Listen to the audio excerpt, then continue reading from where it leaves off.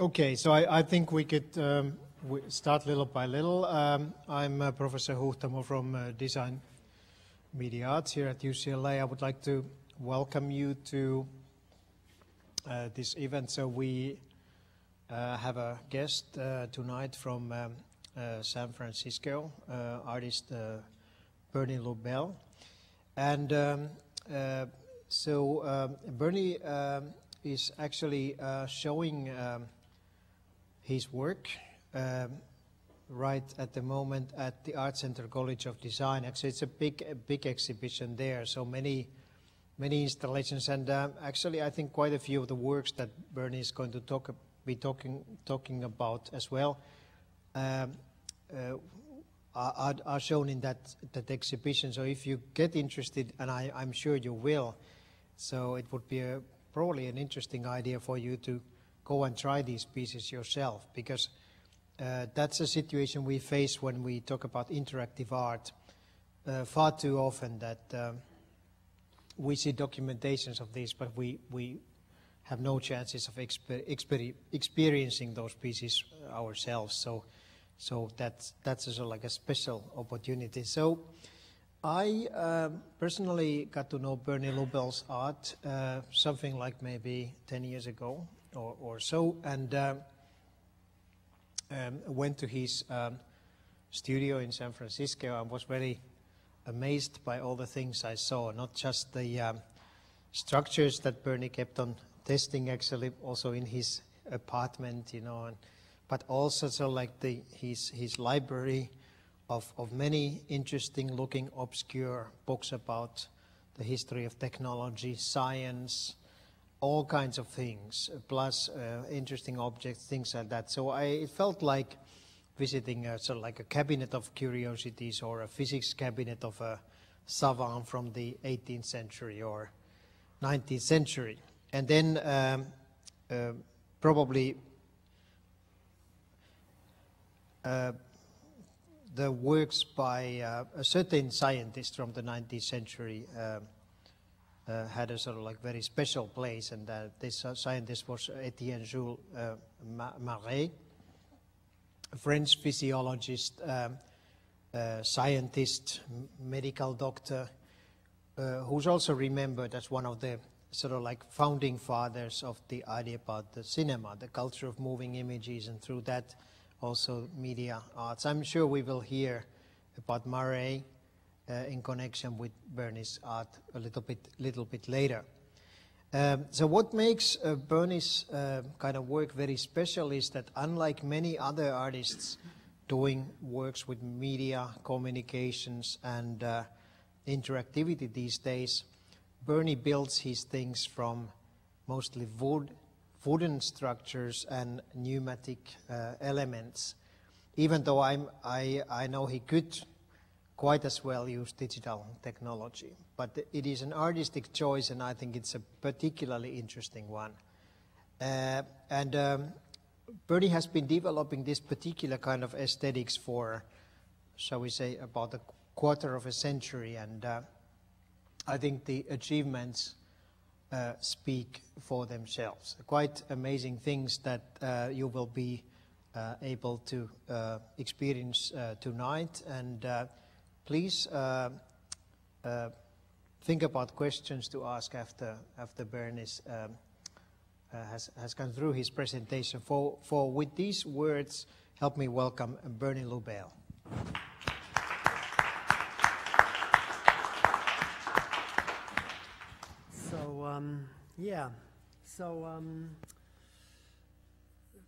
The Etiology of Innocence. This is the, I remember the microphone, yes.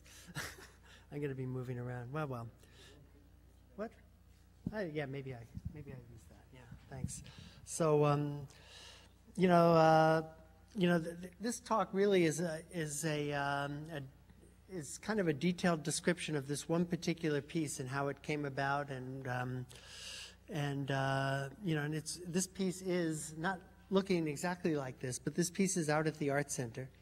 It's a heart simulation that is inspired and in some ways actually stolen from Etienne Marey, and in essence, this piece is about, I don't know, which way am I going? There's a switch on this, yeah? Okay. In essence, this piece is really about, this whole question of, us as machines. Are we machines? What kind of machines are we? How does this work, this idea of a mechanical model? And by the 19th century, which was when Marais was working so much, this mechanical model had achieved quite a bit of success. The idea of the human motor had become, really quite fashionable. And the biggest problem at that time was really the problem of fatigue. Why do people get tired? The machines will go on and work forever. So, and this idea of fatigue, this problem of fatigue, was actually kind of also connected to the problem of entropy. Why do things get more disorganized over time? And why does energy get less useful? So, these problems were, it's funny because at the end of the 20th century, the problem of chaos was kind of creeping in. The idea of chaos theory was very big. And at the end of the 19th century, the problem of entropy was really big. I think of them both as kind of the same problem. It's the problem of the fact that we can't really control everything we'd like to. And, so in this spirit, I'd like to present the outline for this talk tonight. And this is, I actually didn't do this outline just before this particular talk, but I did do this. This is the outline of the talk the first time I gave it, The Etiology of Innocence. This was when I had DVDs and slide trays and all sorts of crap to deal with. Before I want to show you any of my art, I actually want to talk a little bit about the words in the title. The etiology these days is, etiology means, is the study of causes. And it's really pretty much only used by the medical profession now, at least it's like the etiology of a brain tumor. Where does it come from? It's the origins of a disease, and this connection to medicine is actually pretty, quite pregnant, if you will. It's, and the idea that disease and innocence are somehow also connected, I think, is intentional for me. Innocence is either usually shunned as unsophisticated or it's blindly embraced, but I don't think it needs to be this way. It's the possibilities for innocence, I think, are much more profound. And looking back from the end of the machine age to an earlier, more innocent time, when it seemed that simple mechanical models might explain everything, and experts were generalists, and truth seemed to be just around the corner. This is, this seemed to me to be, like a perfect moment, the moment that Marais was in fact working in the 1860s to the early 1900s.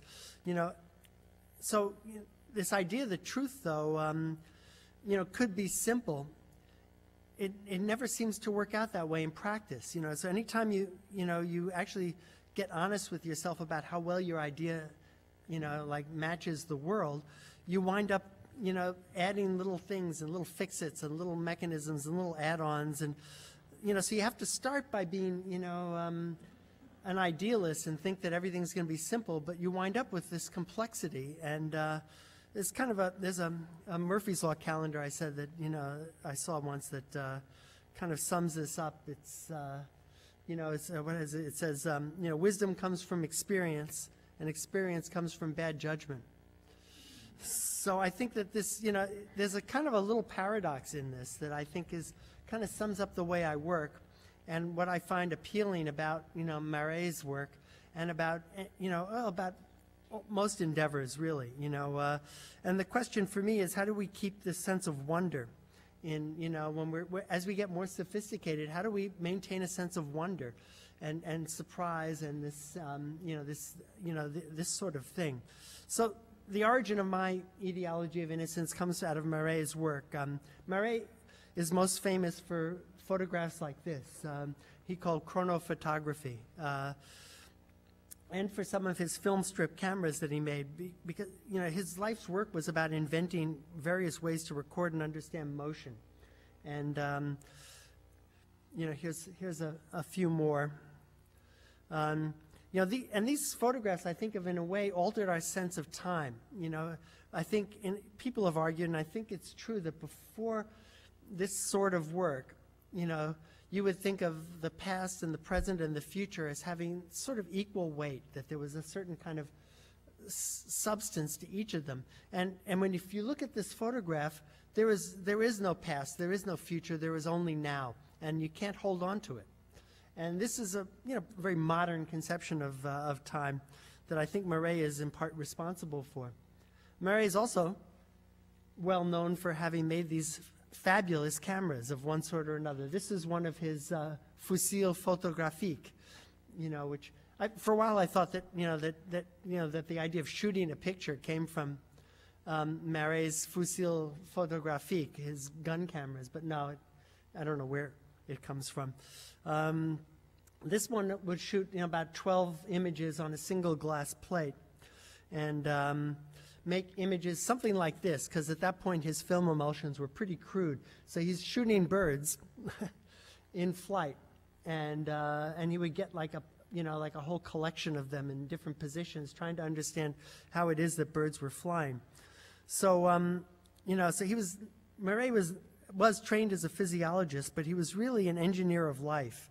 And this next thing, which I think I have to hit the volume, this is one of his more famous, this is high speed, motion picture cameras, which is incredibly modern. This is as soon as Kodak had invented film strips, Marais was using them in a camera with this, the slit cylinder was still being used in 8mm cameras. And these are some of the the very first questions he tried to examine. How does a cat turn over when you drop it,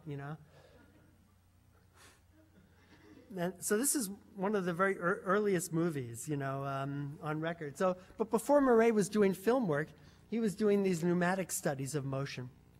And this I found more interesting to me. So here he's got a horse hooked up, so he's got pneumatic sensors on each of the 4 hooves of the horse, and the guy is carrying a smoke glass cylinder that's being rotated by a clockwork, and the idea that you could ride this thing and get an accurate record of anything is amazing, but nevertheless he apparently did. So Marais' bent was to understand mechanically what was going on. Things that were happening too fast for us to see, like a horse in motion, or too slow for us to see, or too deep inside of us to be apparent. Here's an image of one of the sensors, this one on the foreleg of the horse, not on the hoof itself.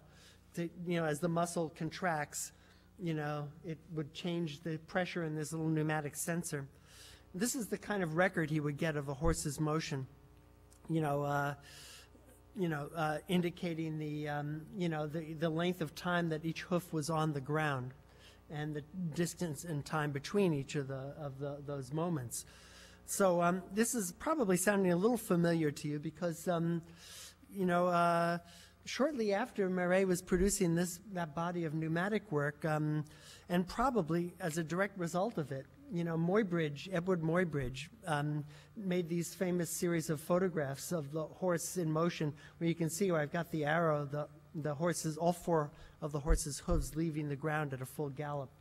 And this is, the way I hear the story is that Leland Stanford saw Marais' work and commissioned Muybridge to prove photographically that in fact all 4 of the horse's hooves would leave the ground at a full gallop.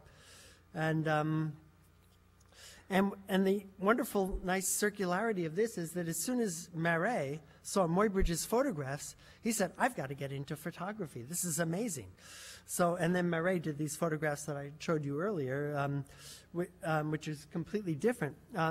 So Muybridge had a completely different legacy than Marais. This is, I picked a particularly prurient kind of Muybridge image, but, he was very interested in these slightly, mildly sexy, or actually at the time this was probably wildly, sensual, and slightly naughty images that have a kind of a story built into them.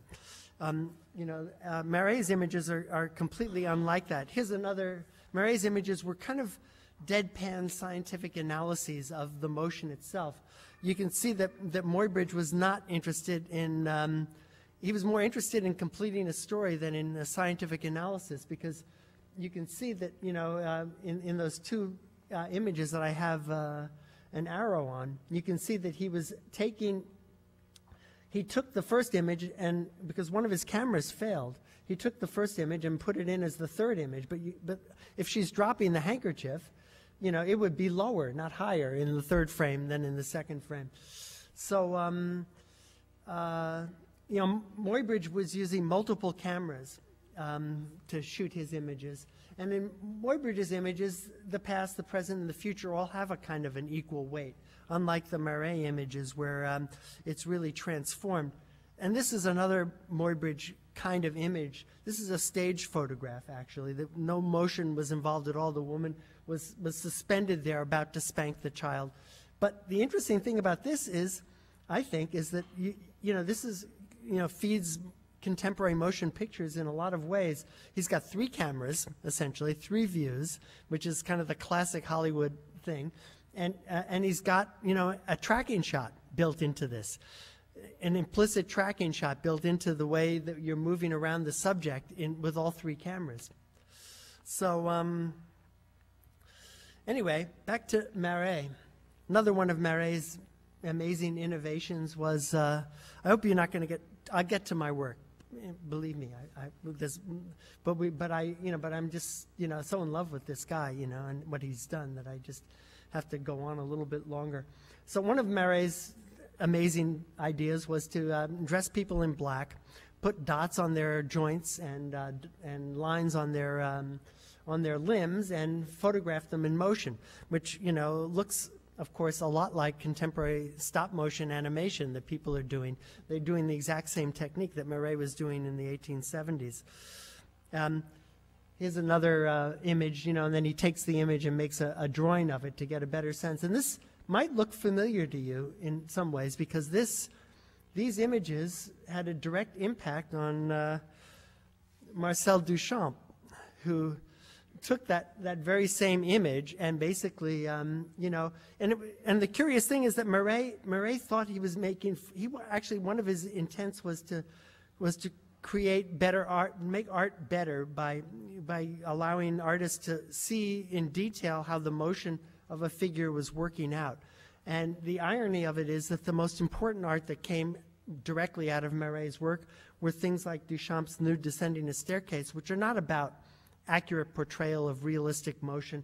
It's about, our sense of time and space, which Marais was totally ignorant that he was altering for us. So, but, back to the pneumatic stuff, because this is the stuff of greatest interest to me. This is a Marais apparatus to analyze how the lips are moving when you're speaking. So you put your lips over those 2 loops, and your breath is going into this tube, and they're all connected to his pneumatic sensing apparatus. This is the kind of pneumatic charts that he would make, with a tambour, he called them, a little drum with a piece of rubber over the top as a drum head. And then this one actually has an endless roll of paper that is being drawn on by a stylus.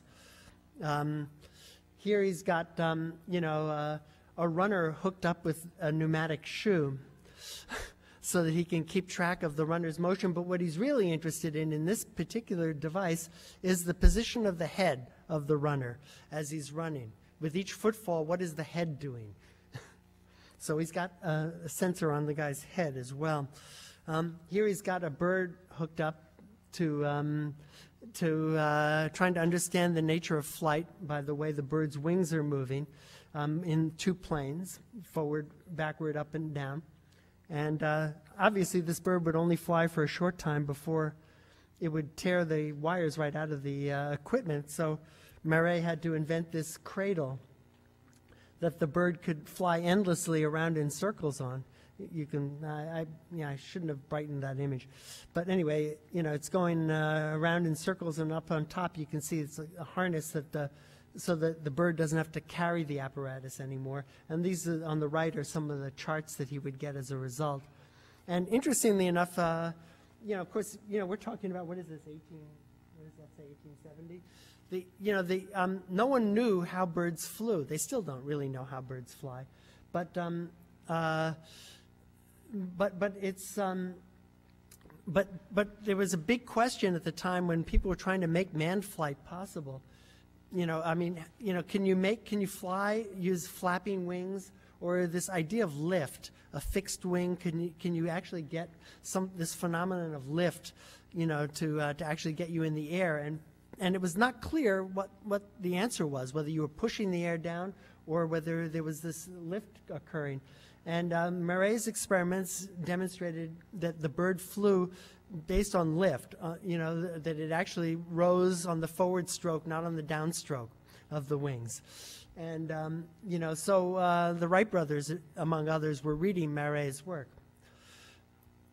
Now we're getting closer to the stuff that is of greater interest to me, and that's Marais' physiological apparatus. This is a sphygmometer, a pulse meter.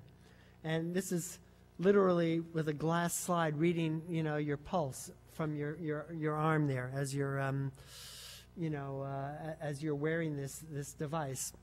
And this is the piece, the engraving that's central to the installation that I've done. It's a device to simulate normal and abnormal heart rhythms. So I came across this by accident at the this image by accident at the Minneapolis, the Bakken Museum in Minneapolis, and a year later I had to have a heart operation. So I actually needed an aneurysm repair, but not a fun thing. This is my echocardiogram, which is from that time, and you can see the blues and the reds are all occurring at the same moment coming out of my aortic valve.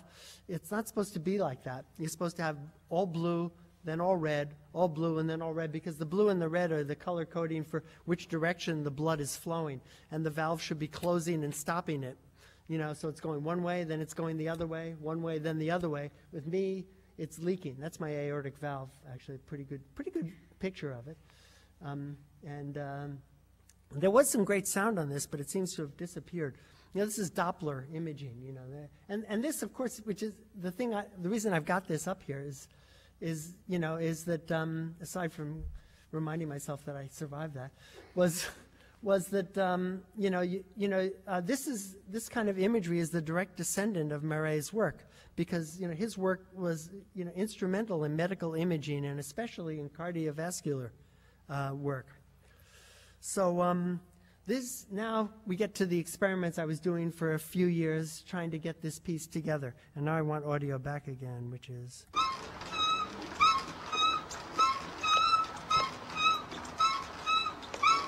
So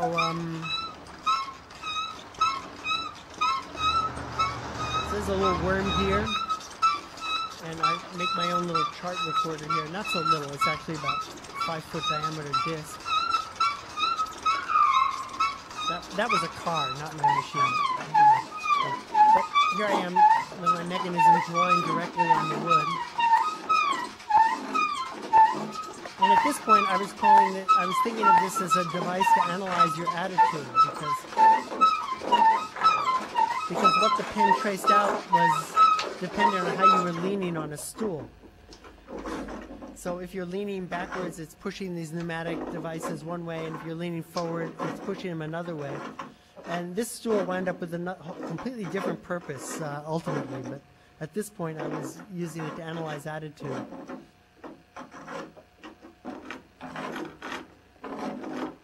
Okay, pedal now.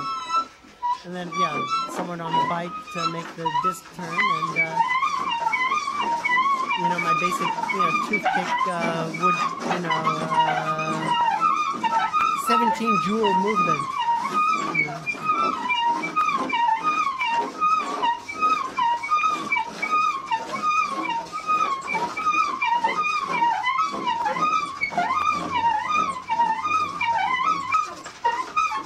Oh, and this is so, I always get carried away with these things. So this disc is a big disc of wood, so it's got a lot of warp in it.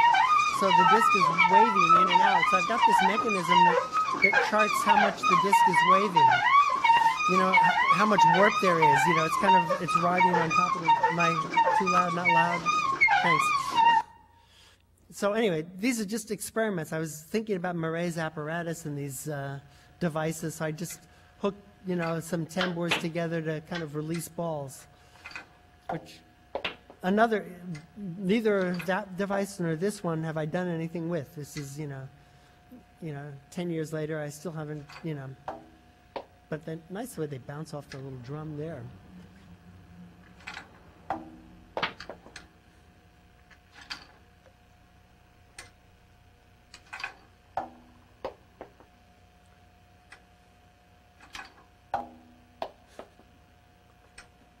For a while, I had a sensor hooked up to the drum, too. And then the other key to making any work of art for me is to have too much junk around. So these are like organs I cast, you know, many of which found their way into the piece, but many of which wound up, you know, in a box, you know, because that's a used aorta. You don't want to mess with those. It's not going to hold anymore. So this is a yam. I cast this over a yam.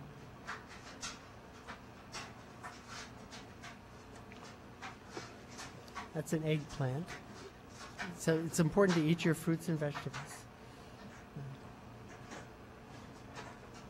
I think that was just a balloon, not very exotic. Those prickly things were chiodi plants that I used to make those work. Here's another chiodi.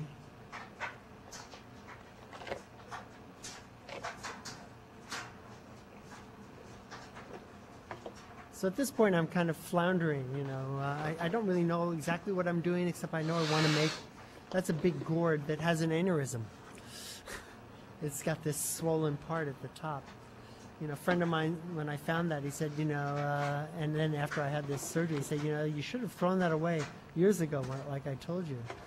Because it's the magic of keeping that gourd, you know, has probably caused your aneurysm.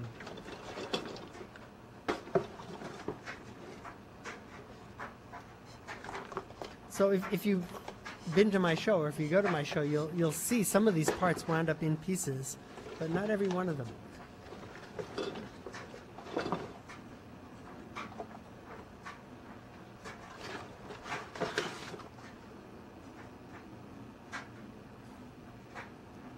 Just a little poignant little piece. I think that one rotted.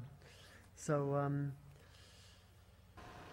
so now I don't know if you remember the Marais board, you know, with the organs on it, you know. But now I've kind of trying to recreate his engraving here, and trying to figure out how to get this to work.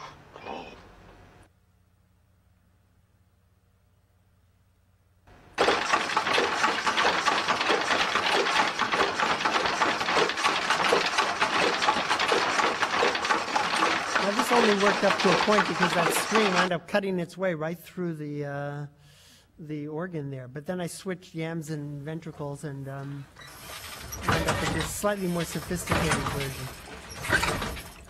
But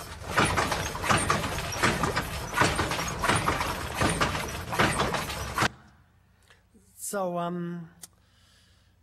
you know, so there's this question. You know, I mean, I don't know. Maybe a lot of you have had this similar experience, but you know, a lot of artists will make pieces that are about things that are happening in their lives, and this was clearly, in a way, about my heart situation. So people were saying, well, maybe you're trying to regain some kind of control by making this art piece, and you know, some kind of control over a failing body. But you know, but my idea of control is kind of more like things like this. You know, I mean, I feel like if I do a diagram like this, I've got control over something. But in fact, you know, I mean, it's kind of like a cobbled together thing that just barely gets me through. That's my idea of like supreme control. So, you know, so and in fact, I often start art pieces with words, you know, with charts like this. But I have a kind of a suspicion about words. I kind of feel that words are like, or a little bit like magic incantations, you know, and I'm a little distrustful. You know, so this actually flow chart this is a little questionnaire piece that I have, which is in the show, actually, at the Art Center. And it's a question that asks you to trace your idea of heaven by going from word to word on this chart. And it's an aphasiagram. Well, you'll see why it's an aphasiagram.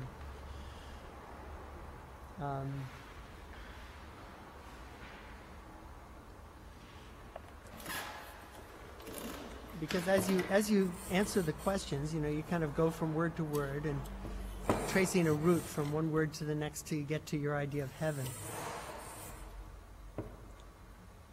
But you can see this isn't a free pencil. This pencil is actually hooked up to these pneumatic sending units, which are transmitting, like pneumatic pulses to another room where they're drawing your route out. But there are no words left. It's just stripped the words away, hence the aphasia.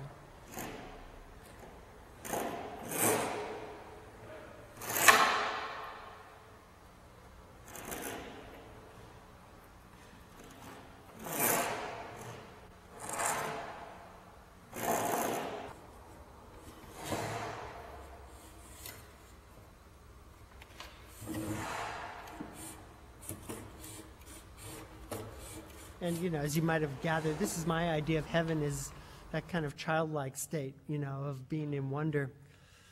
So words and symbols are, in a way, often too direct for me, but I've got them all over my pieces. And, in fact, I kind of have this ambivalence about magic. And in the installation at the Art Center, there's 3 boxes like this, one short squat one like this and 2 taller ones, just in case I have this. And if you open the case, you'll see there's this out of order sign. I keep it handy because I figure, if I have this sign there, if something breaks, I'm ready to put it on the piece. And that means that, the powers that be, even though I don't believe in them, they know that I'm ready, so they're not going to mess with my piece. Because I'm ready, so what good is it going to do them? They're not going to get any real gratification out of it, So it's kind of a little bit of voodoo that I'm working here. Just having this box there is keeping the piece from breaking, I think. But, and it's actually, there's a Niels Bohr story that's, that relates to this that's pretty funny. One of the creators of quantum mechanics, apparently he kept a horseshoe over the door to his office. And his colleagues would say, Niels, you're a scientist. You don't believe in this horseshoe magic stuff. And he said, oh, no, of course I don't believe it. But, they say it works whether you believe it or not. So that's kind of my attitude. I think, well, I don't believe it, but, I'm kind of protecting myself. So anyway, here finally is a full installation of the piece as it ultimately turned out.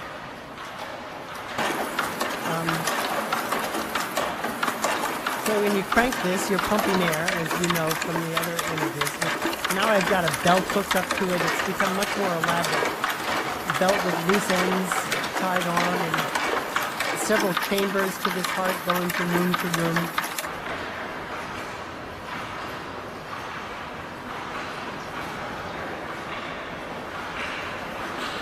And I've added other contraptions here. So this particular device that loose end is heading for is the heartbeat mechanism. So when you stick your head in it,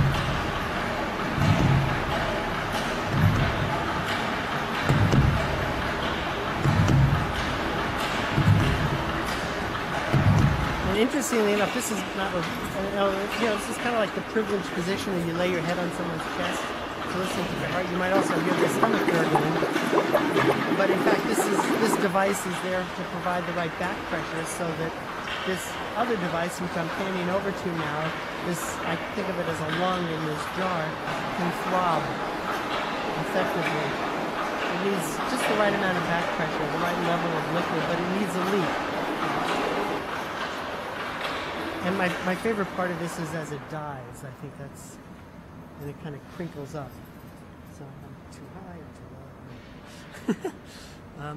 So one thing you might have noticed about this piece, you might not have, is that it takes 2 people to get this experience of the piece, because the cranking is done outside the rooms where all the results occur. And I kind of like that gesture, and I've used it a few times. And I like the idea that it takes two people to work a heart piece. It seems kind of appropriate in a way. Let's see. Now, this I just threw this in at the last minute because I thought, oh, I've got longer to talk, so I can add another piece that I might throw in. So I don't have a perfect segue for this, but you know, this is a piece that kind of addresses the way my work is designed. You know, that a lot of stuff comes out of accidents and things that I hadn't intended, and yet, you know, it's sort of as though I discover what I'm doing as I'm doing it, rather than having a plan that I'm following through on. So this is a piece called The Archaeology of Intention, which is about digging up what I was doing, right, and why. So, and also a little joke about Michel Foucault and the archaeology of knowledge, and you know, all of his deconstruction work. This is the conceit of the piece. This drawing. So on the top layer, you know, of the top part of this drawing, you would maybe have a cross-section of the earth as you might find these sticks and stones and things. And if you were to excavate them and separate them out, and let's just for the moment imagine that we actually are living in a peat bog here, so that their fibrous material might actually be preserved, and you've got these notched sticks, these shaped stones, this fibrous material. Well, the standard reconstruction for this is a stone hand axe that you would see on the right. But there's absolutely no reason why you couldn't build a digital computer out of the same materials. And that's what I proceeded to do. Made this little mock archaeology on this site here, you know, and then created these digital computer components. You can see they're all labeled. You know, there's the knot, the and, there's two ands, a knot, and an or. You can see the or in the middle there. And the rotunda of the capital of the city there, too, which is nice. And it's great when, you know, some of these sticks and arrows were actually about 27 feet tall, the tallest one. So when the wind came up, it was really pretty spectacular, having knot waving and, you know, and so on. And in the lower right-hand corner, because I was kind of interested in this idea of all I don't know anything about archaeology. Everything I know about archaeology is looking at the pictures in books. And pictures in books have labels and arrows, and they have little charts in the lower right-hand corner. So I kind of recreated this all physically. You know, so this chart kind of explains how the hand axe evolved into the digital computer. And, you know, through goddess figurines, and how it ultimately pushed the goddess figurine off into another universe. So this is another view of the site. You can see the, you know, the various components, and also these cutaway walls, you know, that would cut away, because, you know, there was a period where there was a post-computer literate culture living in this area, so we had to get down below that era to reconstruct the digital computer equipment that they were using. And, you know, so, you know, the discovery of this site is the idea of a Stone Age digital computer. And, you know, and, you know, could it work? What would working mean for this?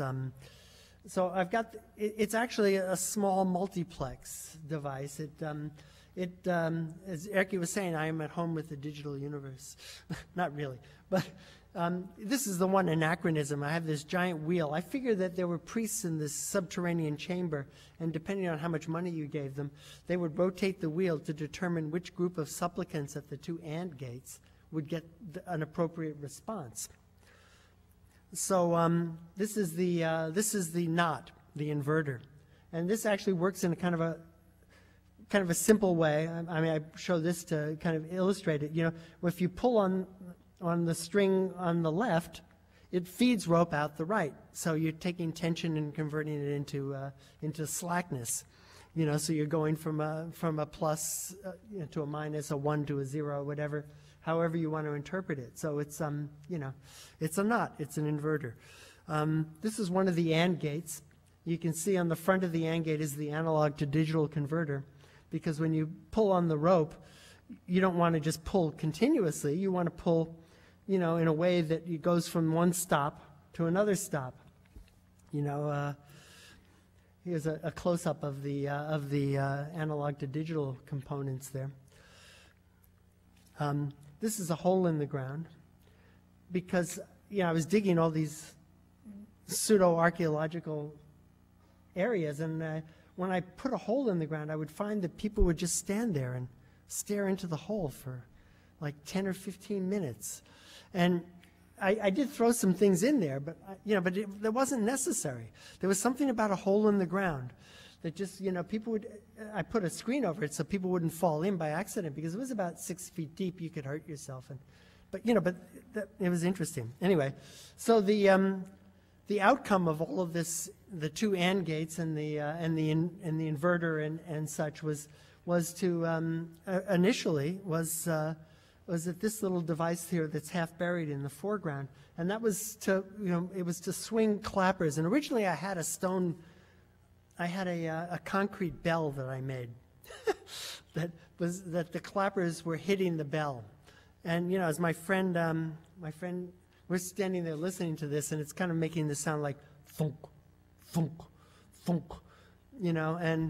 and my friend turns to me and she says, Bernie, this does not have that ontological sound. And so I replaced the bell with this, which actually does have that ontological sound, I think. It kind of gets to this whole question of, of the search for meaning and understanding. So, and it's an end that isn't an end. We've got a kind of a narrative here with this piece. It kind of goes from one end to the other, but this is an end that isn't an end because, further study is required. So, of course, I'm building this stuff. I'm getting totally into reading about archaeology. So this is a recreation. I don't know if you know about this book. It's now pretty old, by Maria Gimbutas, the Gods and Goddesses of Old Europe.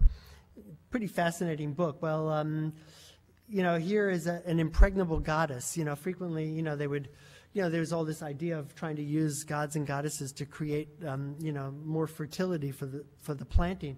So the little holes that are formed, kind of a necklace at the top of this goddess, those are, well, not this one because this was recreated in concrete, but the original one was, they would put rice or some kind of grain in there, and of course the grain would rot away, but they would, put a necklace of grain around the goddess, and they would put these stones in as though they were fertilizing the ground, as though they were putting seeds into the goddess to have her give birth to more crops.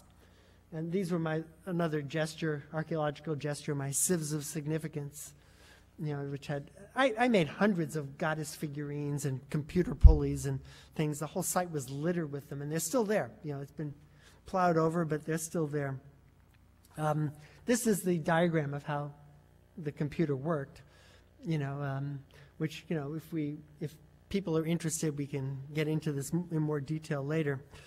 But I thought you like to know that, that it actually did work. It took a lot of people tugging on the ropes because a huge amount of friction. So, it took about 6 or 8 people at each station to get things to happen. And the video didn't come out, so no video of that. So, okay, so back to the etiology piece, where, well, I kind of did half of this because I interjected it. But everything in my pieces is really pretty fragile, and yet it's working. It's kind of like I like to get my pieces so they're just barely working. It gives them a kind of a human quality, I think, something that's more like, you wouldn't take a parakeet and slam it around unless you were, well, anyway, forget that. I mean, people might do that, but you treat something alive, with some delicacy because you know that it'll respond to what you're doing, but you don't want to abuse it. And so I like to have my pieces in this same kind of way. This some kind of tenuous kind of quality to them, but also a kind of a tenacious quality that they will kind of hang in there. And it's kind of the way my ideas get me through life. They're kind of tenuous and tenacious at the same time. So, this talk, God, I've spent more time than I thought I would. We're going to have to go faster. This talk is the etiology of innocence, not and innocence. And, and what I'm bringing up here is where do new ideas come from? And the next piece I'm going to show you is kind of addressing that you know, if everything has a cause, how can anything have a beginning? So this is a part of a piece called The Second Story, A Twice Failed Tale, which is about breathing life into through 100 feet of leaky pipes. We're going to cut to the video a little faster here. And this piece is not at the Art Center. I've got most of the parts for this still. That says Applied Desire here. And these are kind of crude wood bellows, wooden canvas bellows, that are pumping air through about 100 feet of leaky pipes. And this piece, that's a gauge of aspiration. Which, you know, you can see it doesn't stay up very long. This is what's happening on the other side of the wall. I gotta pause this for a second. I edited this video. It's going way too fast for me to talk over it. But, you know, this piece was the occasion of one of my greatest discoveries, because what happened was there was a wall between in the gallery that they wouldn't take down, and they didn't have enough money, and I didn't have enough money, so the wall stayed up. And I had originally done this piece all in one room, but I thought, okay, so I'm going to separate the causes and the effects, and we'll see how that goes. You know, people will kind of deconstruct it and reconstruct it in their minds. But anyway, back to the, whoops, oh, wrong button. Back. Oh no, now we gotta, do I know how to fast forward? I don't. Well, anyone know how to fast forward in Keynote? Oh well. Okay. No? I do what? I turn my hand around? Oh, this, here you go. Right, thanks. Yeah.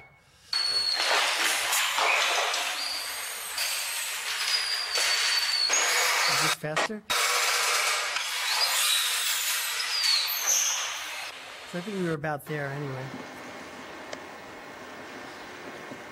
So, you know, one of the things I've always had this literary bent, and I discovered that a friend of mine found this quote from the book of Ezekiel, you know, about Ezekiel trying to breathe life into the dry bones. And I've always wanted to have a biblical, you know, a little biblical quote to start off one of my pieces. This is a roll of paper that I was looking at. So does this not go off? I thought if I moved the cursor it would go off. There it is. Okay. A roll of paper I was working out ideas for the piece. And these are what I call my purloined principles, which are basically ideas I've stolen from other people. That, you know, that reality is fundamentally derivative. You know, there can't be anything new. You know, there is no success like failure. Bob Dylan. Failure is no success at all. You know, the question that was arising was, well, if you know, how can you understand understanding if you have to use understanding to understand it? This is my little bit of revenge. I put a hole in the wall and a little window in it, you know, because they wouldn't take the wall down.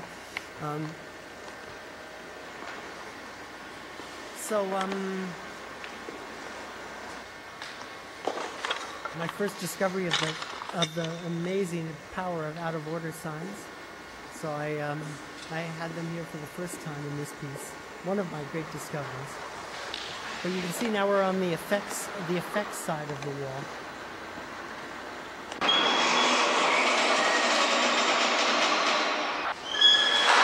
So you pump these bellows up, and everything springs into life, but only kind of briefly. But the way this thing whimpers when it dies, isn't that kind of lifelike? I mean, you know. Anyway, lots of mechanisms in this. This is only a smattering of what's there.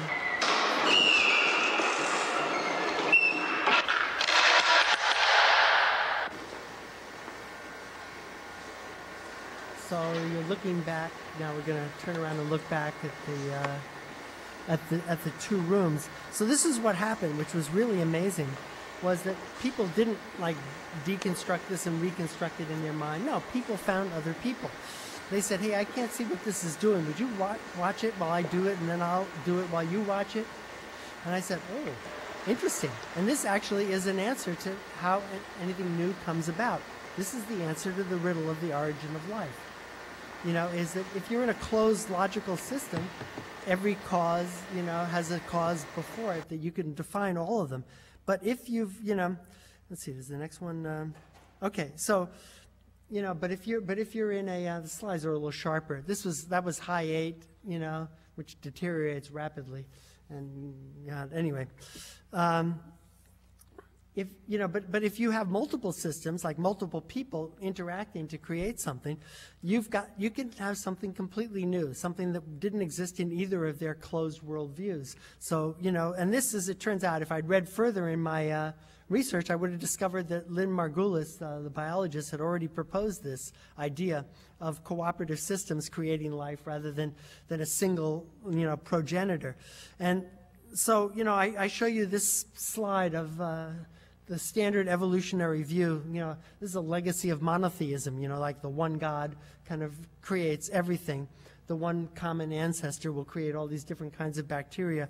This turns out not to actually reflect the way bacteria have evolved very well. This reflects it much better. You can see even at the base, it was not simple. At the beginning, it was never simple. There was never one primary cause. And, and this whole notion of cross-fertilization that's occurring even as far back as you want to look, so I think this seems to fit, like my way of looking at things. Obviously, it resembles one of my charts. This is a chart for another talk that I did. This is the outline for a talk about touch.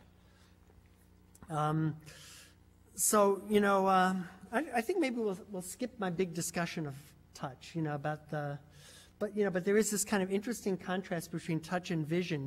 Vision, and I owe some of this to a book by Gabriele Joseph-Pavici, a book called Touch, which is, anyway, it's a very smarmy book, but he's got some good ideas if you can bear with his tone, his incessant quoting of ancient Greek without translating it and things like that.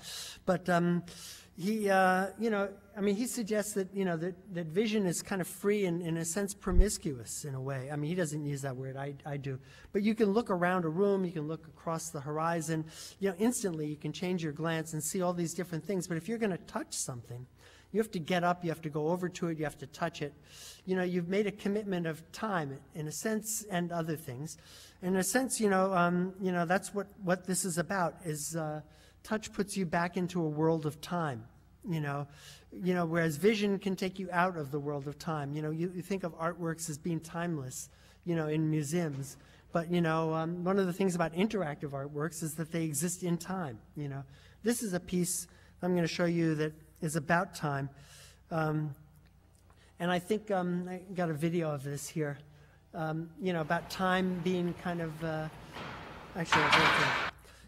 time is kind of a curious thing, of course, so time is both discrete and continuous at the same time. We measure time by watches, which are little event machines. We think of, births, deaths, weddings, funerals, whatever, dinner later. I'm thinking of that right now. So we kind of get a sense of time by these events, and yet, you go to sleep, there are no events that you're aware of occurring, and yet, you wake up and you're definitely older than you were before. So, this idea of life being something that happens when you're busy doing something else, the John Lennon line. Anyway, what better place to contemplate time than from a rocking chair, I think, because, when you're a child, perhaps you're in a rocking chair in your mother's arms, and then as you get older, and much older, you're on the back porch in the rocking chair, hopefully, smoking some weed with your buddies or something, I don't know. So this, I've got an analogs of time here. I've got this ratchet mechanism. As you're rocking the chair, it's causing time to move forward only in one direction. And what's happening here is you're very slowly winding up the string that's on the left there. So that after about a month of people rocking in the chair, there will be enough tension in the string to actually cause something to occur, cause a breakage to occur. All the way across the room. We're about to pan across this. Sometimes I do it in 2 different rooms. This piece is not here. It was almost here, but when you go to the show, you'll see there's not enough room for everything.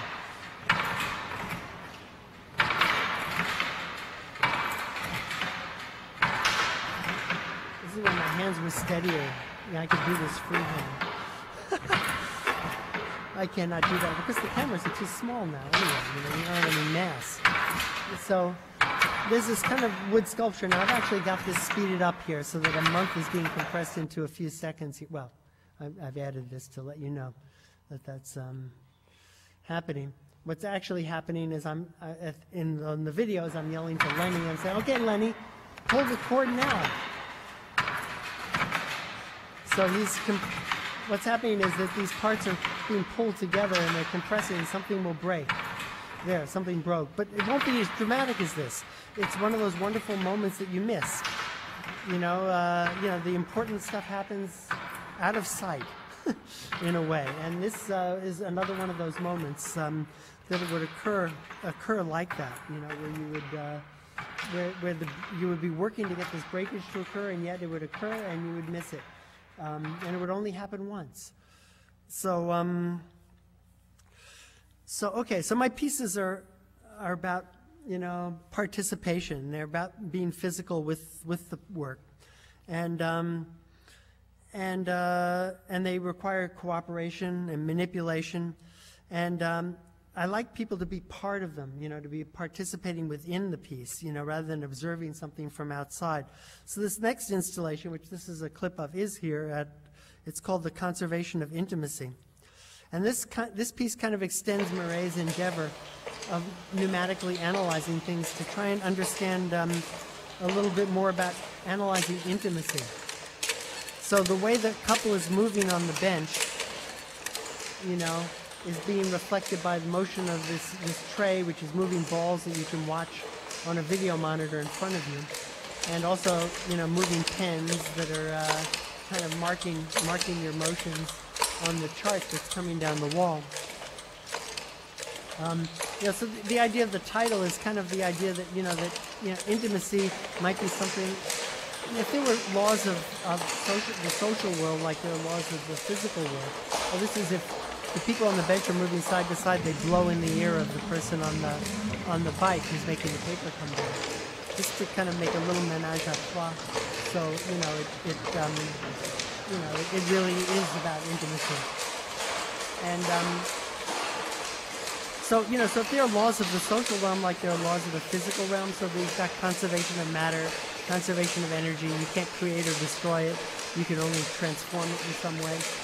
I'm thinking if this social world has laws like that, maybe intimacy would be fundamental. You can transform it, but you can't make it or destroy it. Anyway, it's a little romantic thought. I like to slip in there once in a while. Intimacy must be conserved.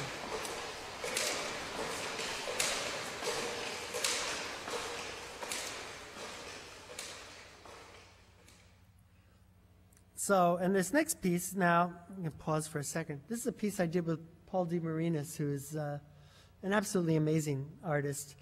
This work does not reflect much of what he's doing at the moment, although there's a part of this which you'll see but I urge you all to find out more about him and what he does.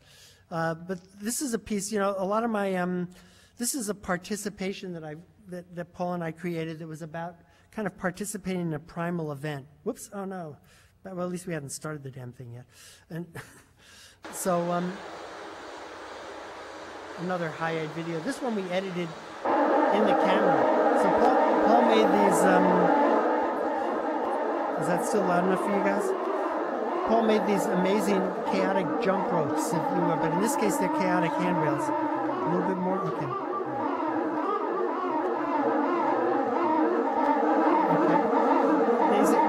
Handrails on the staircase, and when we were playing with them, we were thinking about, for reasons that are too complex to explain, we were thinking about a rainstorm.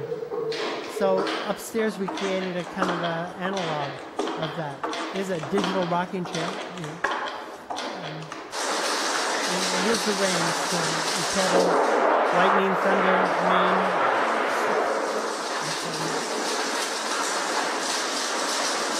Flash attack with lightning, shoot metal thunder.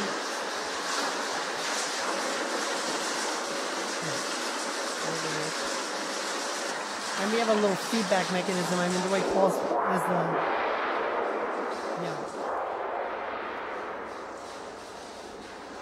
Is that good, or is that going to be too soft? Erica just told me to turn it up. Anyway, there's the sheet metal thunder, and there's the rain on the tin roof. Maybe we need a little more.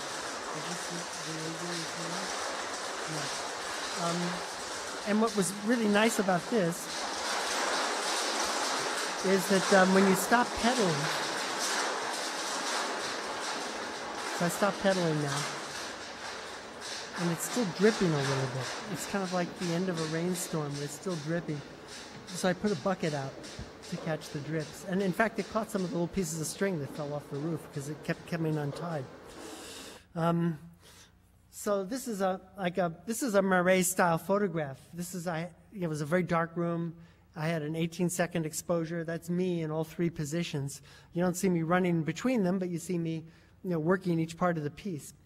And this is a piece that is another kind of primal theatrical almost event, and this one is at the Art Center.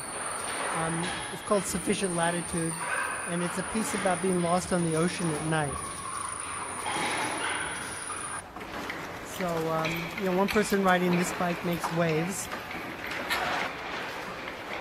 in this sheet of black plastic, 3 little balls out there to keep you company on the vast dark sea.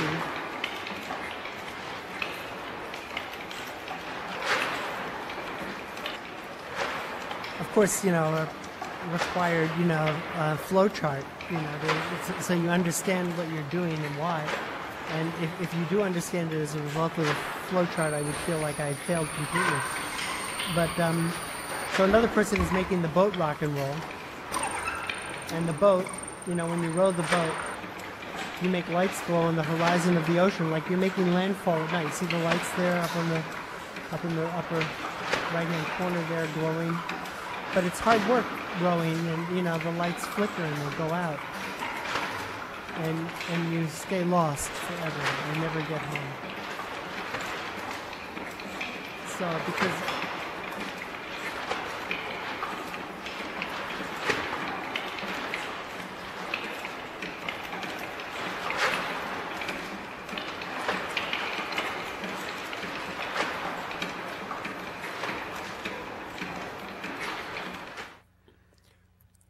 So the next piece that's at the Art Center that I can talk about some here is a piece. I started speaking of Marais and life, Marais studying life. This is kind of a piece about death, and in fact, it is a piece about death, except that it's got a light touch. It's I was at an artist residency and I was making these kind of tin can telephones with these wood horns. And at the same time, I was thinking of these things as kind of a model of the brain, a network of these tin cans and these springs and interconnected, communication device, kind of like the brain. And at that time, my mother, this was in North Carolina, my mother was in Orange County, and her health was failing. She was kind of heading towards the end there. And I was speaking to her over the phone a lot, and I couldn't understand her so well, which was kind of just like these phones that I was making. You couldn't understand people who were talking over these things very well. And I was thinking, as I'm talking to my mother, I was thinking the telephone is kind of like magic, really. We've forgotten, we take them totally for granted, but you don't have a real sense of the other person on the other side as being really there. They could be anywhere. In fact, my mother, who I knew was dying, could be dead. I could be speaking to her from beyond the grave. Well, anyway, I was thinking of these thoughts. So I actually went, back to see my mom at the point, closer to her death, and was with her when she died. And as she was, as she was dying, we were using the telephone again because we were talking to all her relatives, trying to communicate with them. They were getting old; they couldn't fly out. We were trying to communicate. My mother was still incomprehensible. I'm doing this kind of translation. And,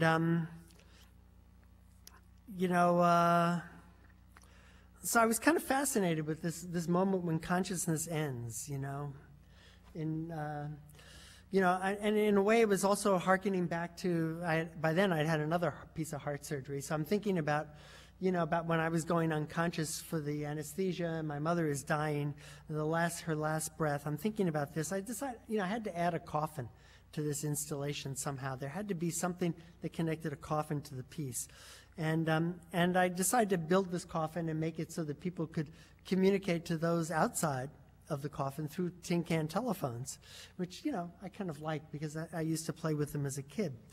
But meanwhile, I took a little trip to Europe, and one of the places we visited was this in Bologna. This is Santo Stefano, and I started to realize that the churches are really kind of maybe an early form of installation art. That you would go there, like you would go to an art exhibit, sort of a pilgrimage, if you will, and you're bringing your own memories and your own history to this, and yet there's the memories and the history of all the people who have been there before you in this place. This is a particularly strange little church. Its claim to fame is that it's the most exact replica of the Holy Sepulchre in Jerusalem that exists in the world today, because this was built in the 10th century as a replica of the Holy Sepulchre, and the one in Jerusalem has been modified much more recently than that, many times. So this is a more faithful reproduction of that, such as it is. So, but a very claustrophobic little space, very vertical with a dome. This is looking from the 7th century church to the 10th century church. There's other interesting issues about this church because it was kind of the site of, when I first walked up to it, I said, there was a spring here, and you could just see it. There was a source of water here. You could see this was a holy site before there was God, because this was a place where everyone could get something to drink, and so you had to agree not to kill each other at that moment, So looking up at the dome and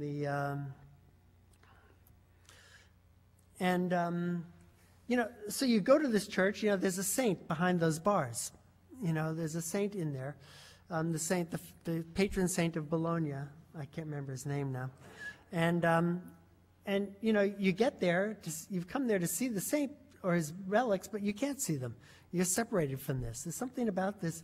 The architects essentially have contrived to create this extra distance we can't traverse, which is kind of an interesting thing because it's a reminder that in death, there's no amount of pilgrimage. There's nothing you can do, no amount of devotion that will allow you to traverse that distance of death.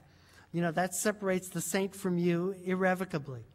And it's also a reminder that there are truths that we cannot ever grasp. There are things that we can imagine, but we can't ever really know. So the title of my piece, this is the coffin part of my piece. That's me going into the coffin there. It's entitled "And the Synapse Sweetly Singing," which is kind of my version of this of a Cream song from around 1970. Where the tales of brave Ulysses, how his naked ears were tortured by the sirens sweetly singing.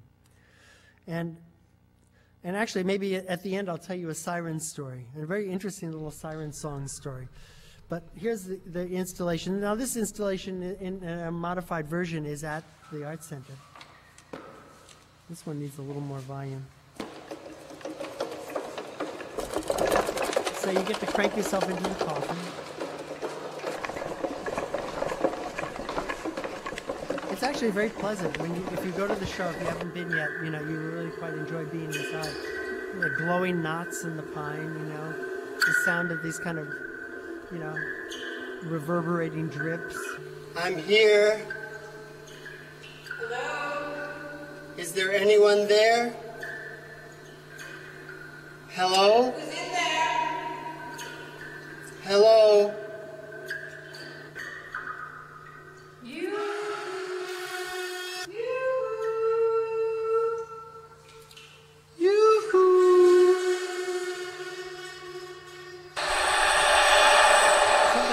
Whole system to feed back like this, where you get this kind of vibrating sound. The new version, for some reason, is a higher pitch vibrating sound. Who knows? I don't understand it exactly. But, oh yeah, this is there. Yeah. Anyway, it's a fun feedback-oriented kind of trip along the path to death. Is there anyone there? But unlike regular death, you can actually come back out. You just turn the handle the other way, and resurrection, also a part of the religious iconography.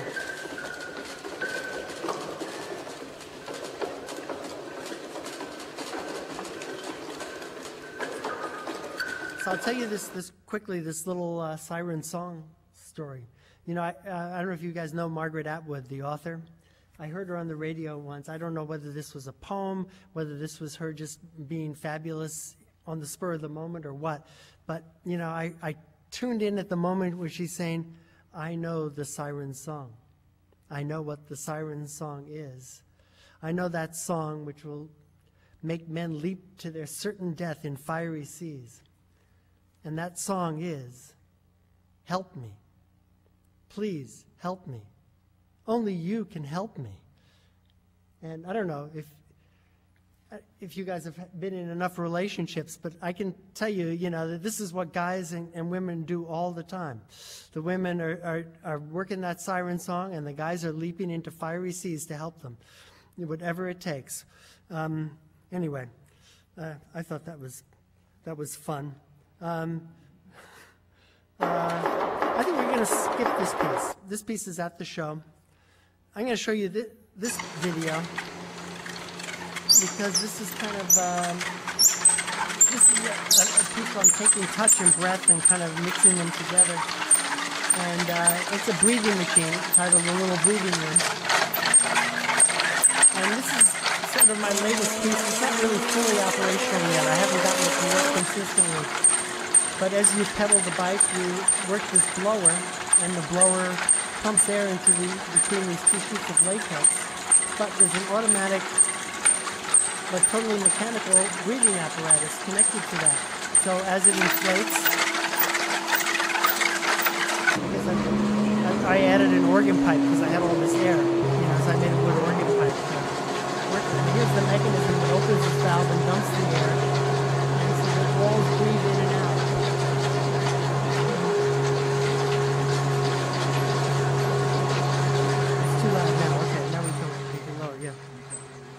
Yeah.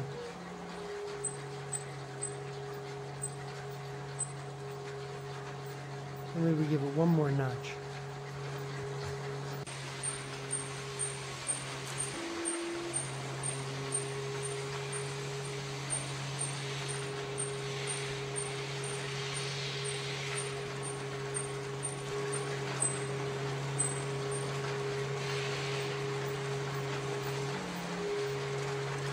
So when this is working well, it's really quite amazing, but I haven't got it consistent. I think I almost got another heart attack riding the bike, trying to get this video shot. But art will do this to you. I love the way, you know, when you're looking at this from the other side, how the figure will reappear as the two latex sheets get closer together again.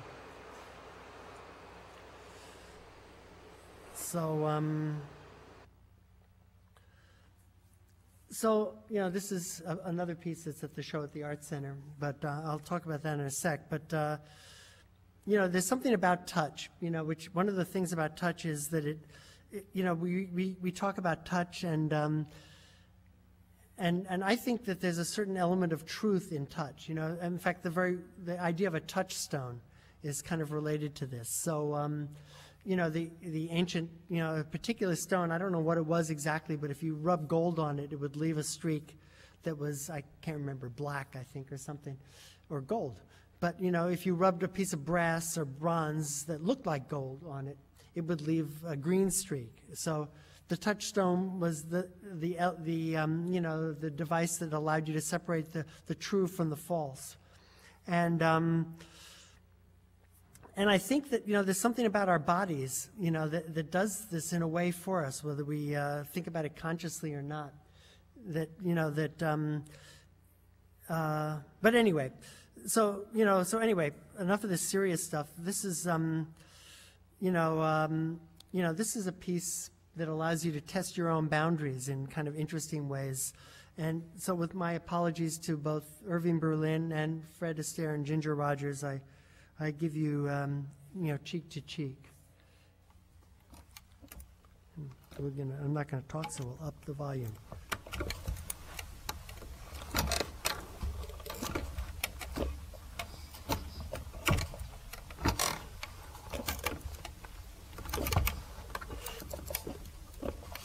So you put the headset on, you sit on the stool, and you start to move around. So your lower cheeks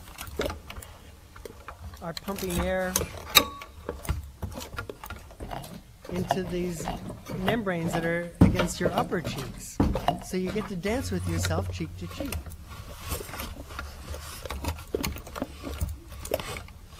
And this kind of Mona Lisa smile is virtually inevitable. Let's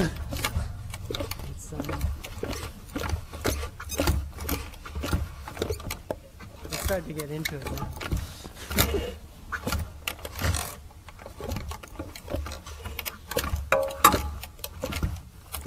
And that's the audio. I just have a lavalier mic on my that's what you hear.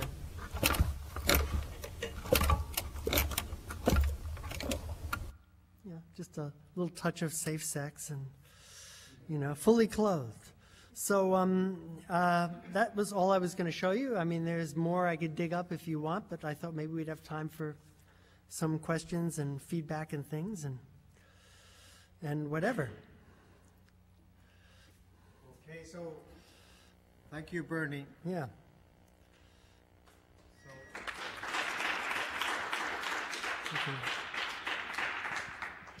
Okay, so I think we saw examples of some quite extraordinary artworks and also got the sort of like very interesting idea about how such a sort of like art can sort of like develop through this kind of like a very long process. So I would actually like to open this for any questions you might want to ask Bernie about his art or his worldview or whatever.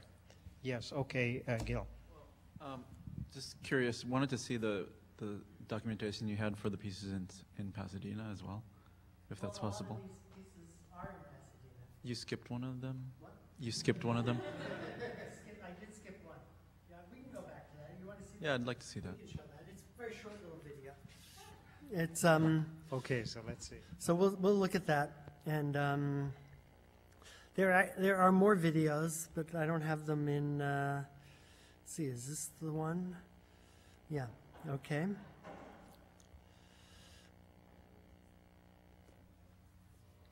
So this is called making a point of inflection. Well, this is kind of a mathematical term, a point of inflection. That's when a curve changes direction. It's the second derivative. It's about, acceleration, changes of acceleration. So, this piece, though, has very little to do with that. It's mostly about relationships. If you pump up a relationship sufficiently, which is what I'm doing here.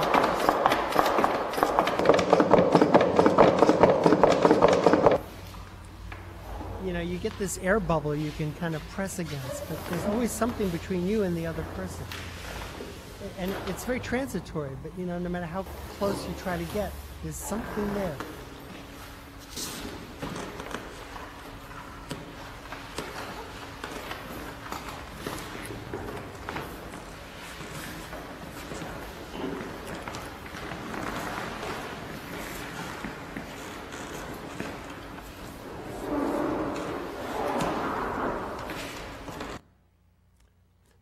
I've seen people get into some pretty powerful sexual experiences at this piece. Another piece, it's interesting, latex and safe sex, they kind of go together. Anyway, so that's the making a point of inflection, just a short little video. And I don't think there's anything else I've skipped here. So if you want to see more, there are more pieces, but it's going to require digging them out of QuickTime files on my external maybe this is enough Bernie for one night. Okay. So, do you have any other questions you want to ask her? Let me bring you the microphone.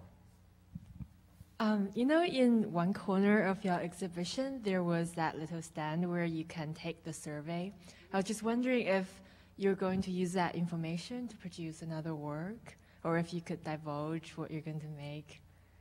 I've been meaning to. Oh yeah, keep me at the mic.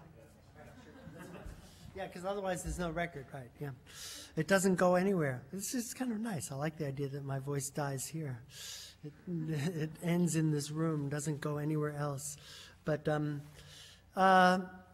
you know, I've thought about that for years, and I did analyze some of that data for a while, just informally myself. The first time I did the show, with that piece, actually that little questionnaire stand goes with the rocking chair piece because it's about time. But the rocking chair piece is not here, just the questionnaire stand.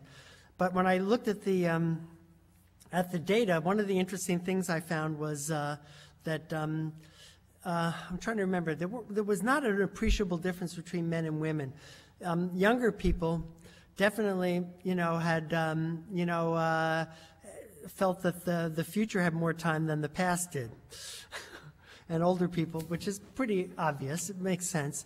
My favorite part of the questionnaire, though, is the last question, which is, you know, did you use a pencil with an eraser? And now half of the pencils in the box had erasers and half of them did not. And you chose one, presumably at random, but Dr. Freud has told us that none of the things we do are truly accidental. That there are deep psychological meaning to everything we do, including the choice of pencil we picked. So, you know, I figured this was my way of doing a full personality inventory with one question. Because if you chose a pencil with an eraser, you were definitely insecure. But if you chose one without an eraser, you were not. So I had this correlation to a personality inventory, you know, along with your zip code and some other important pieces of information, which should allow me to be able to sell you a new iPod. But anyway, no, you know, the short answer is I've been meaning to do it, but I have not found a good way to scan this data and enter it into some computer so that I could do this work without taking a hideous amount of time. I mean, I just tabulated people's stuff by hand on a big chart on a wall. And, you know, when I did it the first time, I could now enter it onto a spreadsheet. But nevertheless, you know, it still would be piece of paper by piece of paper. But, you know, but if I have enough volunteers who would like to do data entry, which is a job that, you know, doesn't get, you know, the accolades it deserves, that would be good, you know. I could, you know, we could do that. So yeah, but no, I meant to, you know, do that. And then also the other questionnaire, the Heaven questionnaire, you know, also has some interesting routes that people take and interesting words that they wind up on, you know, which I also have not analyzed. But it's implicit. The analysis is implicit in the piece. We don't need to actually do it. Anyway, yeah. I sort of had a sneak look at other people's data entries, and I made some comparisons, and I realized that you could definitely tell how pessimistic or optimistic someone is, and that was kind of interesting. Yeah, and I think that would come through in it made me decide to become a more cheerful person. So I think that was definitely a strong fact on the audience. There are drugs for this, though. You know, we can take to become more cheerful people. You know, we don't actually need to, you know, work on psychology anymore. Vernon, given that a lot of your machines have sort of a certain amount of direction to how people are supposed to interact with them, like sit here and pedal, what's the most unexpected interaction you've seen someone have with one of your machines? Well, I don't put directions on the pieces. I rarely put directions on the pieces, so people have to figure out how to use them on their own, and which is not that hard because they, you know, it's sort of obvious. You sit on this, you pedal that, you know, you crank this, those sort of things. I'm trying to think what in radio they call that vamp until ready. but I've run out of vamp and I'm still not ready. I'm trying to, well, in fact, that last piece that Gil had me show, was that whole piece came out of interactions I wasn't expecting. I had no idea what I was going to do with that piece. I had this double latex wall, and I just pumped some. I decided, well, okay, well, I need to pump air into it. I don't know. I'll do that. And then I wanted to, and then I put it out in a show, and I had no idea people were gonna like press their bodies into it and start playing with it like that. It just hadn't occurred to me. I didn't know what I was going to do with it. So that actually gave the piece its title. It kind of made the piece have meaning. So in that sense, that was, I don't know if unexpected, but that was certainly fortuitous. It was unexpected in the sense that I didn't know what the hell I was doing until people were playing with it. Yeah, I don't know. There might be a better example. And at 3 a.m., give me your cell phone number. 3 a.m., I'll give you a call because it'll occur to me what the perfect answer is. It's sort of like, God, I wish I had said that to her at the time, but now it's too late. But no, I can't, I'm not thinking of anything else at the moment, but maybe something will occur in the middle of some other answer or something. But, it's 510. No.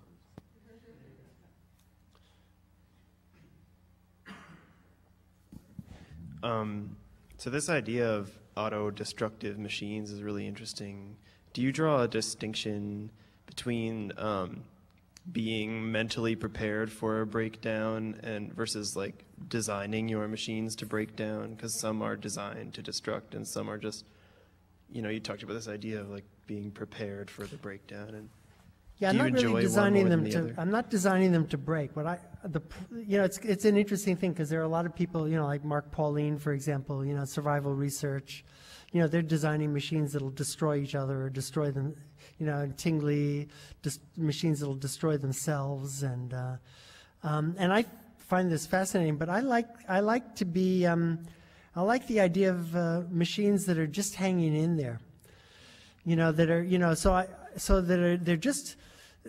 they're right. So they're so close to the line of not working that you're thinking about their failure all the time, but they're not failing. They're continuing to work, in spite of the fact that they're right on that edge. Mainly because what the people say, everything you do is a self-portrait. So this is kind of my self-portrait. This is what I think of myself. I'm just like right on the edge all the time.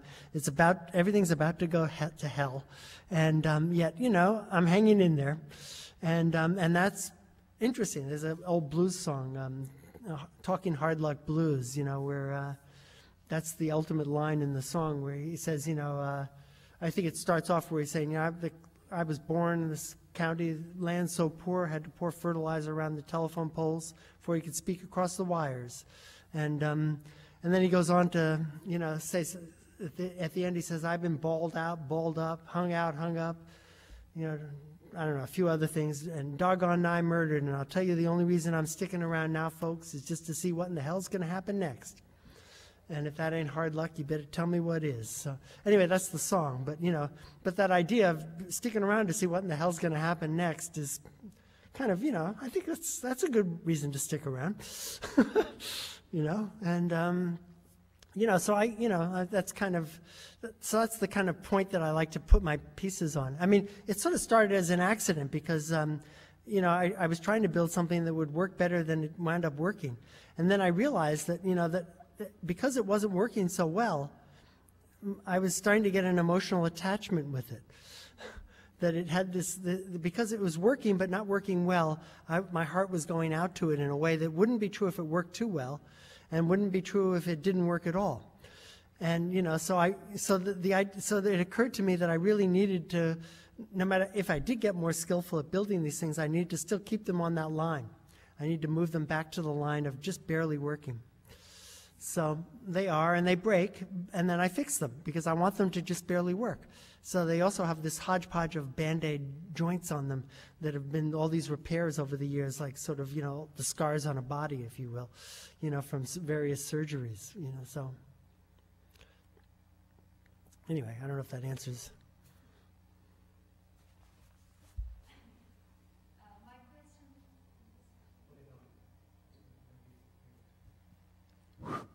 That's My on. Yeah. My question would be about the relationship between interaction and memory and maybe thinking, like the generation of thoughts.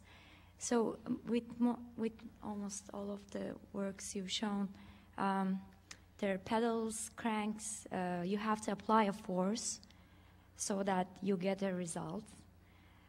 So there's this bodily involvement in the experiencing of the artwork.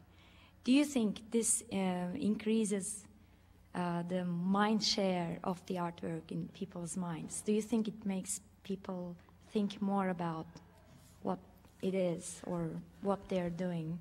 Well, I do think so. I think that, but they also think less about what they're doing at the same time, and that in some ways is a blessing. So so here's a little story about the heart simulation piece. So I made this piece, and and it does take at least two people. There's actually a whole clockwork mechanism connected to it that I didn't show you that requires a third person and other parts as well.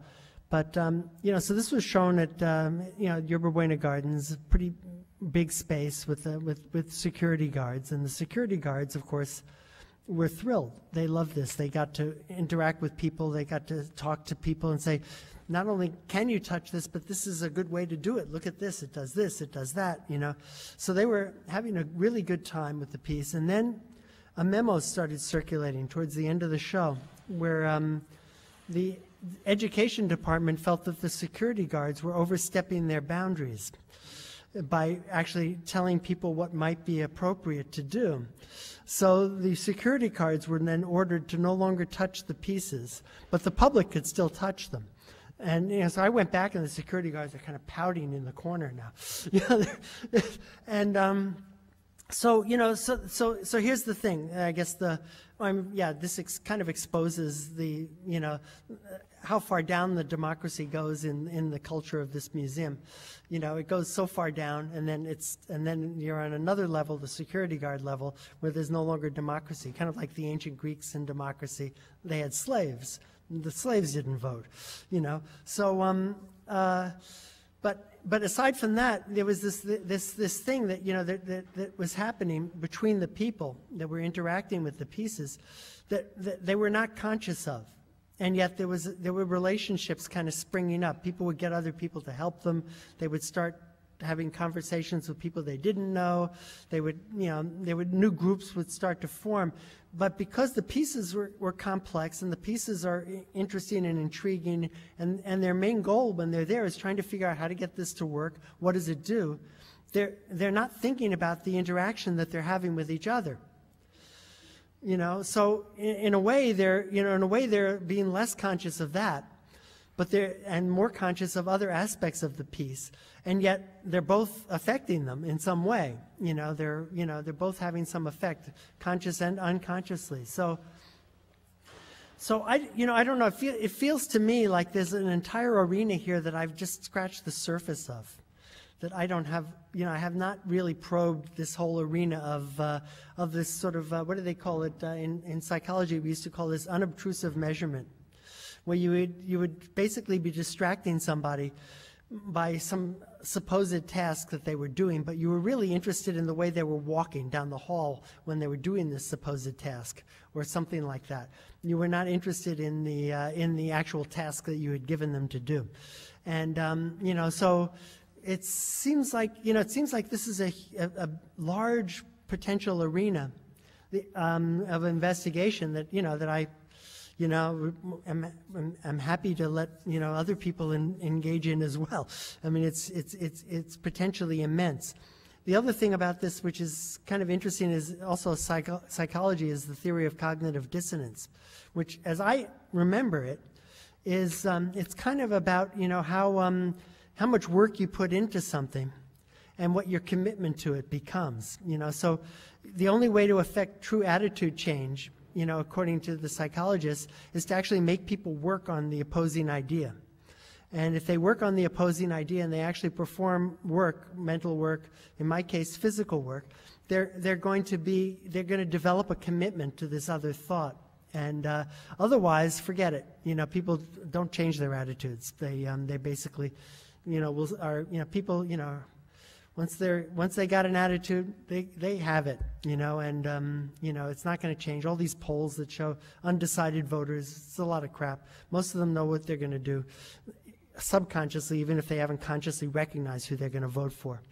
So, my father, by the way, was a voting analyst, an early voting analyst. So this was one of his major tenets, that, there are no undecided voters. If he talked to someone long enough, he knew who they were going to vote for, even if they didn't.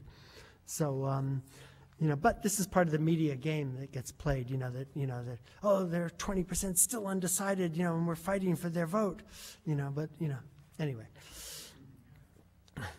So, but I don't know, that was a really, the word divagation, the dictionary says it means meandering, but I think it means meandering towards a goal. And this is kind of what I do, when I'm talking, and maybe when I'm making art. I'm kind of meandering, but I'm heading somewhere. And sometimes I don't know where it is yet, but as soon as I kind of get sight of it, then I'm, then I focus more attention on it. So I hope that answered your question.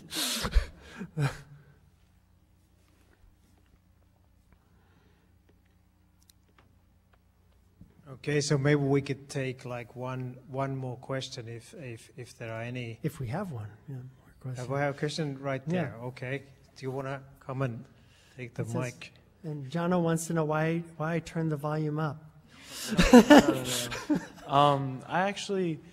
You were talking about the lightness in especially the death piece with the coffin, and instantly when I saw, the first piece about the heart, I thought of Rube Goldberg, and I was wondering what that sort of influence played on you, because you talked about a lot of other artists. Oh yeah, I should, there are only so many things one can do in more or less an hour, but yeah, Rube Goldberg is definitely, in England, his name is Heath Robinson, although he's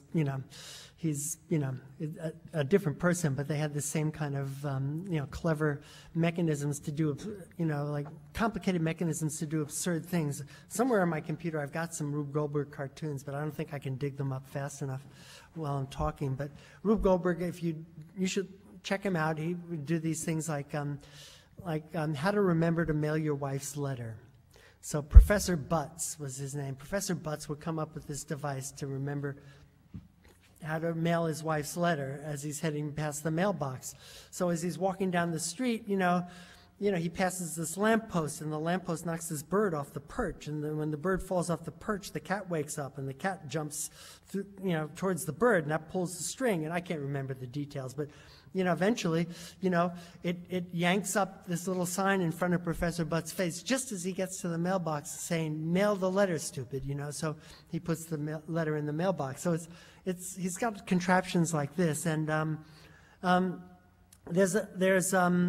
basically, his contraptions are kind of, they have several qualities. One of them is that they are a complex way of doing something that should be terribly simple. And, so that's one quality that they have, which I quite like and has influenced me, because, of course, the reason Goldberg and Heath Robinson were so popular is because this resonates with all of us. We all go through life creating these complicated routines out of things that should be so simple. And when we go to work, the boss makes us do this stuff, but it's actually really easy. Why do I have to do it this way? So it's something that resonates with us, in our daily lives in so many ways.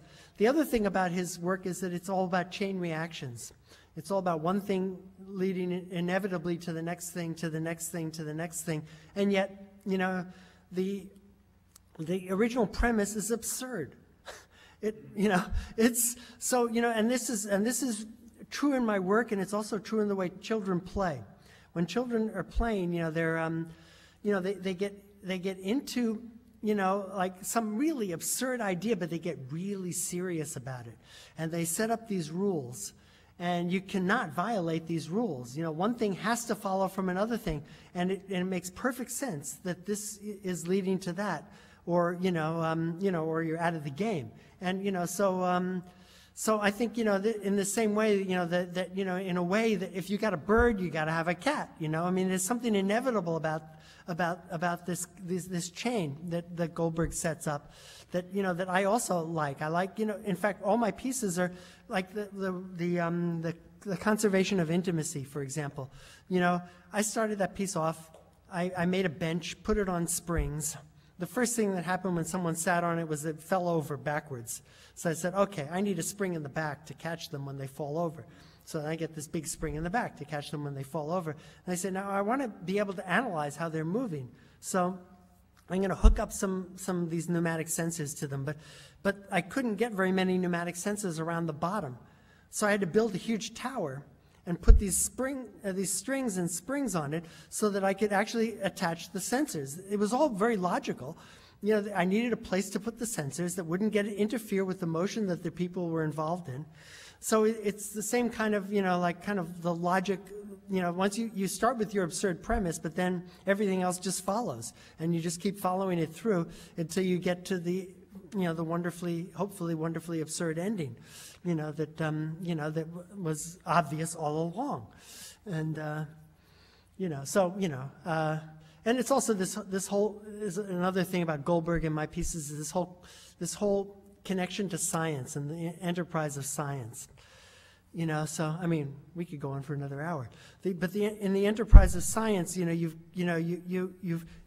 a cartoon that I also have on here somewhere, but I won't be able to find it. It was a Far Side cartoon, and he's got a couple of guys in white lab coats, and they're standing in front of a blackboard, and on the blackboard, one of them is written, something like, 4W times 3R minus 6W squared, the square root of, divided by the square root of whatever. I can't remember it exactly. But all these W's and R's, and the guy who's written this has turned to his comrade and he says, I know that, Sidney. Everybody knows that. But I think you will agree that if you take 4 wrongs to the 15th power and divide them by the square root of this formula, you do get a right. And this is kind of the scientific enterprise, I mean, it's if you take all those wrongs and you divide it by so it's kind of this absurd gesture, and yet, things come out of it that are totally unexpected and are resonantly true. So Goldberg and myself, we have this, I think, we have this reverence for the enterprise of science and this recognition of the absurdity of the entire endeavor at the same time. So here I am analyzing intimacy. But in fact, and I thought, okay, I'm going to make this joke of these pens writing on the wall. But but I didn't just make it a joke. I set one pen up for the up down, one pen for the left right, one pen for the forward back. And sure enough, if you look at the chart, you can tell what someone's doing on the bench. You actually know whether the couple is working together, whether they're fighting with each other. You can actually tell a lot from reading this chart. And although I was doing it just as kind of like a little satire on the scientific enterprise, it turns out to actually not be a bad measure of what's going on. So you do get it right. Okay, so it's almost 8 o'clock. Let me just finish by evoking my first vision of when I went to visit Bernie in San Francisco at this place some years ago. And so Bernie spoke about this piece, Etiology of Innocence, the heart piece here. And the first time I saw the heart piece, actually, this huge work, it was actually installed inside Bernie's apartment, basically taking over practically the whole apartment, so that it was even difficult to get from one room to another. So, and I think this is something about dedication to one's work. So I think with this, I would like to thank Bernie for... I was looking to see if I have some pictures of that somewhere. I thought I could find them, but I'm not sure. I think they may be yeah, on it was quite a sight, I must say, But anyway, so... And not only that, Erky broke the piece in about 5 minutes. Well... He succeeded in breaking the handle off, and I think he was very mortified that he'd done this.